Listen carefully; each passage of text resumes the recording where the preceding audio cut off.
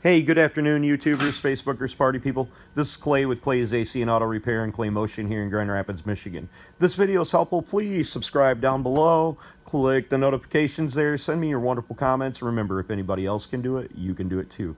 That I promise you. If you got any automotive-related questions for me, just hit me up on Clay's AC and Auto Repair on Facebook. I'll try to answer them as quickly as possible if I can. And remember, anytime you can repair it instead of replacing it is always the best way.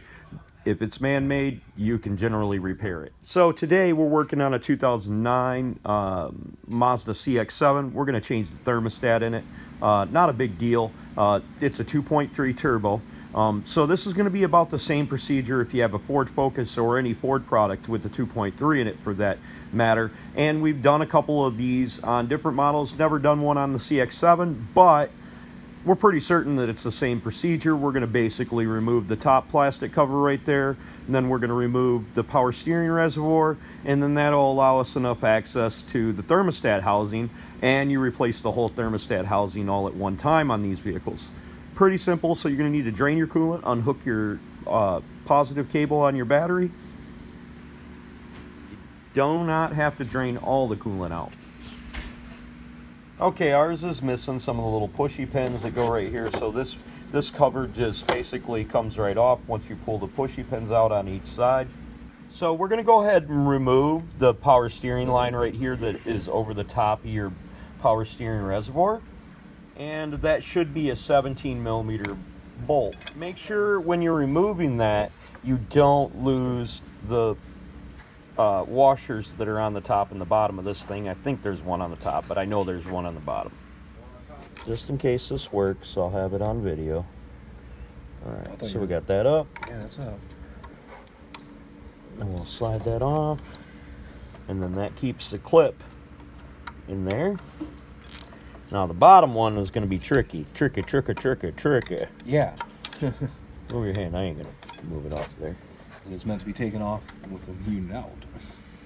Yeah, well, that won't stop us from trying.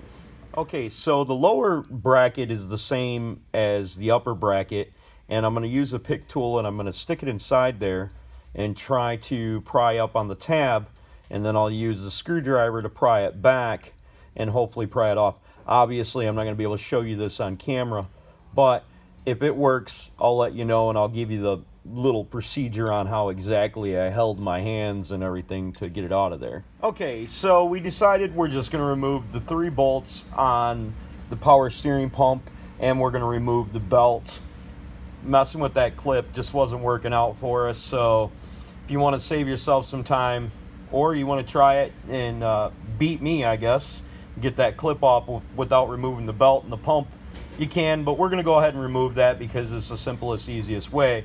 It's held on by 3 12mm bolts, and I'm going to get you the bolt size for the tensioner, and we're going to remove the belt. Okay, so we think that that's a 14 down there, right below that alternator pulley.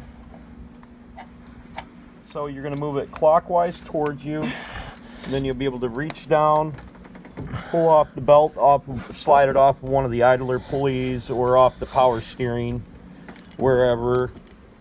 There we go.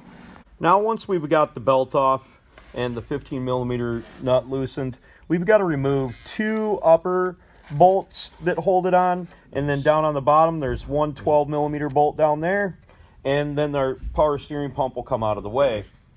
Okay, so the 2 12mm bolts on the top are pretty self-explanatory. I took them out with the regular 12mm deep well. So we've got our power steering pump out of the way. There was 3 bolts on that, and we said 4. The bottom bolt was super simple to get out. It was just an extension 12mm and a 12mm bolt. It wasn't nothing in our way that prevented us. Now Jeff's going to take off the thermostat housing, which is right down there. He's got the hoses pulled away.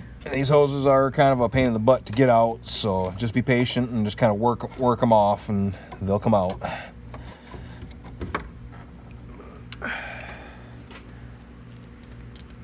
There's 3 bolts that hold this in. Are they all accessible? Yeah. Okay. So we're going to remove the 3 bolts. Yep. 2 on the thermostat housing. There's 2 on the top, and then there's 1 straight below the one that's kind of, you can't really see them, but they're they're in a kind of a triangle pattern. You can do what the blind guy that's making the video does. Just put your fingers down there and feel it. Well, you can see this one if you get down there, but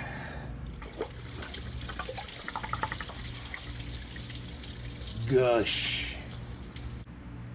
Now that we got that out, we're going to go ahead and put in the new one. Make sure that your gasket's got a little bit of dielectric on it, or a little bit of grease or oil or something, just so it makes a nice seal against the engine.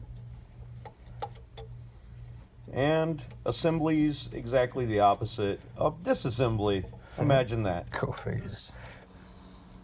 Fill with coolant, run. Hopefully the video was a little bit helpful. I wanted it to turn out a little bit better than that. But, you know, it is what it is. Knowing the steps, I think, is the best for you guys. Hopefully you'll still subscribe, share my videos, send me your wonderful comments. I greatly appreciate y'all. God bless. If anybody else can do it, you can do it too.